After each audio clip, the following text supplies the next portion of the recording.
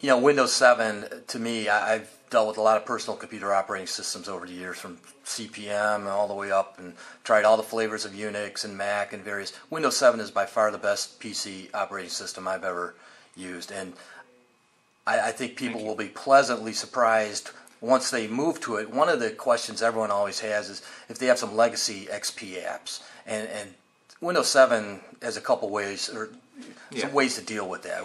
Well, and there's a couple ways. And to reiterate your point, I always tell the fun story is that people just load Windows 7 and things just get faster. It's just one of the things they've built into the OS. They really did their homework to make sure that we gave a really good experience, and really took Vista to the next logical level, which was a great system.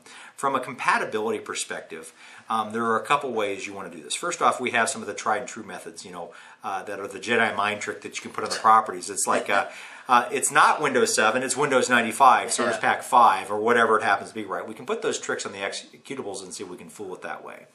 If that doesn't work, and what's funny about Windows 7 is if it detects an app that won't run natively, it'll step you through that wizard and ask you some really interesting questions about, hey, did this work before? What environment?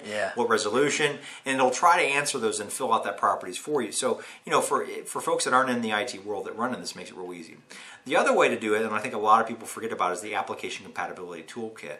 And this creates what are called shims. Now, shims are just like when you're hanging a door. You put a shim in to level the door out. Shims in an XP or a Windows 7 environment are basically registry settings that help make that app work. Once again, it's to trick the app to think, hey, you really are running on XP.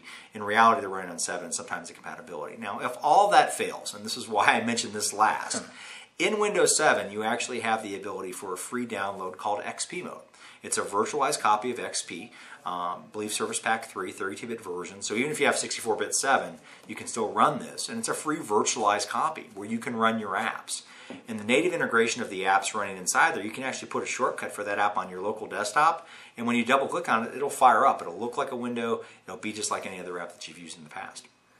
It's you mentioned 64-bit and 32-bit. I think that's one of the other things that the average user is confused about.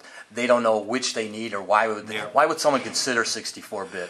From a standpoint of, and I've done a lot of talks on this, from an operating system standpoint, 64-bit allows you to get into better memory management of the systems. Our laptops now are getting bigger and bigger and more memory. Our systems are getting bigger and bigger. I mean, it's not uncommon to hear a laptop having 8 gigs of RAM or 16 gigs of RAM, or even a local system having that much memory. Well, with 32-bit computing, you run into some very technical limits right around the 4 gig mark. What 64-bit does is basically gets rid of that image. And everybody thinks that it's, 64-bit, well, it's just twice as fast. No, you got to look at it in measurements. If I could run processes on a 32-bit, it was 2 to the 32-bit amount of work I could do. With 64-bit, it's 2 to the 64-bit of how much work you can do. So it's not just twice as fast. It's exponentially faster. From that environment, I think a lot of people don't know that they're probably running 64-bit hardware. And running the 64-bit OS just gives you better flexibility. And I think that the thing that confuses people is like, well, I'm running 64-bit. That means I won't be able to run my older 32-bit applications. And that's the opposite. That's not true. 32-bit apps are supported on a 64-bit OS, and they should run perfectly fine.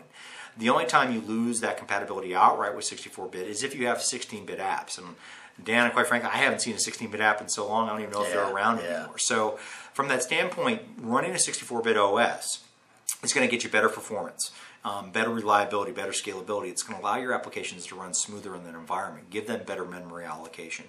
And realistically, I began to talk about why 64-bit. The talk started with just accept it, it's here, deal with it. But at the end of the day, there are some real technical benefits for the 64-bit architecture over 32-bit. Right.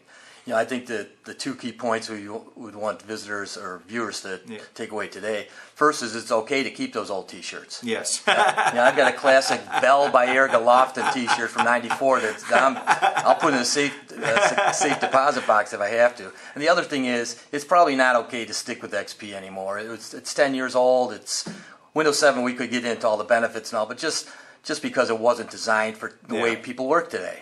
Yeah, and that's one of the things I think, ultimately, we don't talk a lot of the features, but Windows 7 runs faster. It's more reliable. It's going to run those apps that we want to run, and it's built for that reliability. I mean, just if you get a chance to play with 7, you want to take a look at it, and just like the running shirt, just like the shirts, I had this old workout shirt, and there's better material out there. I have the wicking shirts when I'm running. I don't feel like I'm sweating no more. So Windows 7, I look at it that perspective that it's going to give you a better computing environment, and it's going to give you a more robust. It's going to allow you to take advantage of the great applications that are coming out there. I mean, there's so many great stuff coming that XP is not going to be able to handle the way it should. So.